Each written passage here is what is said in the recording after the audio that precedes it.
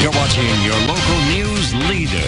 This is WCIA 3 News at 10. Protecting my volunteers, that's our #1 priority. We're not helping anybody if we're not safe. Now, new technology in Coles County is helping with that. First responders are using it, and you can see it at work right on your phones through a navigation app. Good evening, I'm Marley Capper. Jessica has a night off. It's called Hoss Alert. When you use navigation apps like Waze or Apple Maps, you automatically get a notification that officials are on scene along your route. WCIA3's Amanda Brennan learned about the device today. Amanda, this is also helping save lives at the same time. That's exactly right, Marley. And I talked to Lincoln Fire Protection's chief about that this afternoon.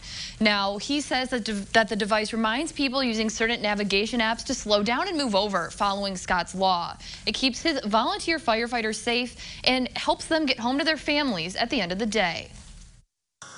When the lights go on and the sirens go off, the Hoss Alert device automatically sends a notification to Apple Maps, Waze, and certain car models, warning drivers that first responders are on their route. The Lincoln Fire Protection District in Coles County has been using it, and the Deputy Chief, Kevin Rankin, says it's helpful.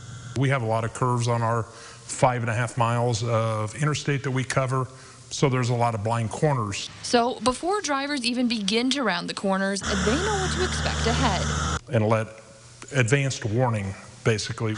Rankin says it's all about keeping their 55 volunteer firefighters safe. Helps to, enforce Scott's law, move over.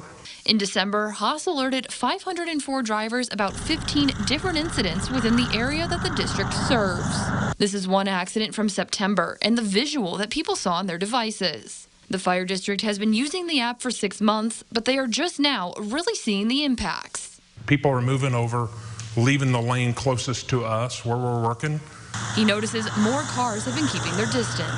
Your head's on a swivel. You're turning around and trying to do something, and you're also looking for cars coming at you.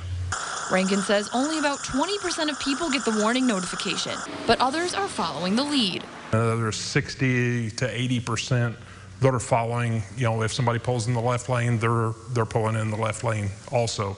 And at the end of the day, he is happy to have technology like this helping out. There's nothing compares to a life.